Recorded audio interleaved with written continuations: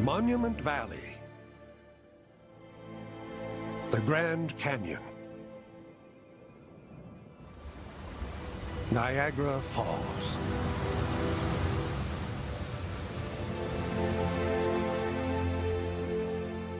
These ancient wonders show how nature's forces have shaped the face of our planet on a vast timescale. How great landmarks are the work of millions of years of slow, imperceptible erosion by wind and water.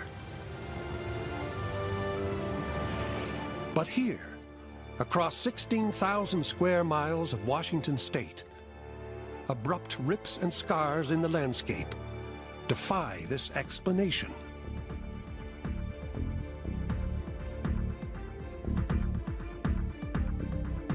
What could have formed these tall canyons and immense dry waterfalls? What could have gouged out these gigantic potholes?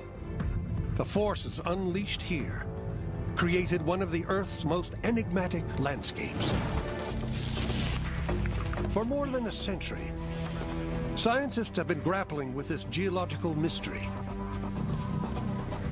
descending through thousands of years of Earth history in a struggle to uncover, layer by layer, how this landscape was formed. Now, the clues point to a sequence of events, culminating in a massive natural catastrophe.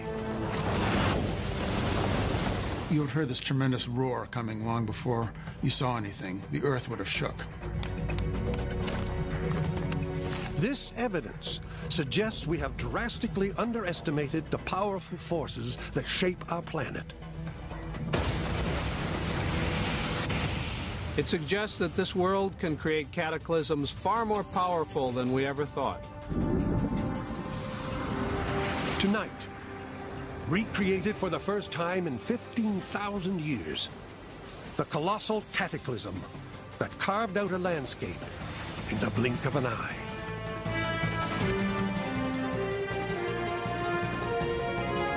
Mystery of the Mega Flood. Next on Nova.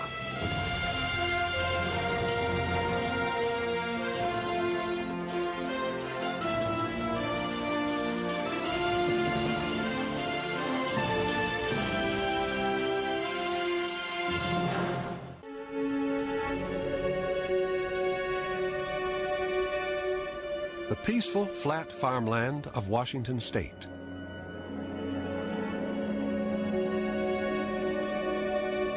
But after hundreds of miles, it changes. And in the distance, a very different landscape appears.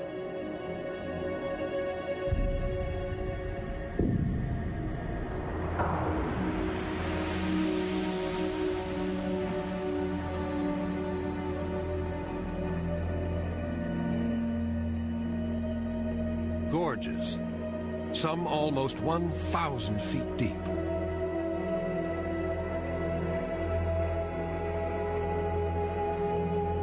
A waterfall, 5 times wider than Niagara, but without any water.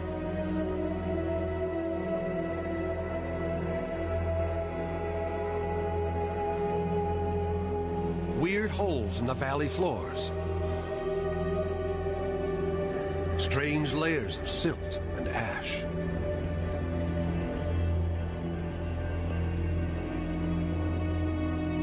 And over the whole area, huge boulders are scattered as if a giant had dropped them there. Few places on Earth are as mysterious and controversial as the channeled scablands that lie just 200 miles east of Seattle.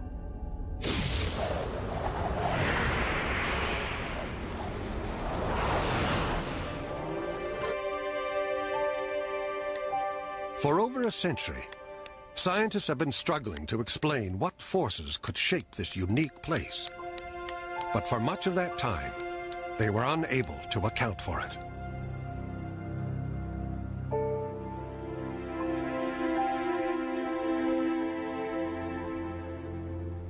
When we see a landform or a group of landforms, we rely upon our knowledge as to how similar landforms were created.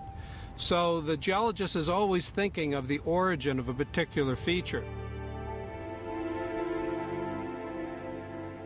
However, there was one landscape that really defied the understanding of geologists, and of course that landscape was the channeled scabland.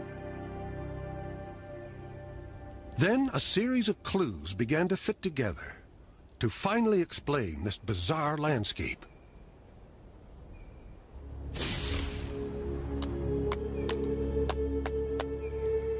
And it came about from the study of rocks. In geology, we are really looking for evidence, for features in the rocks, on the landscape. It's very similar to what a detective does, looking for clues at a crime scene. And those clues are fit into a pattern, and ultimately a culprit is associated with that crime scene.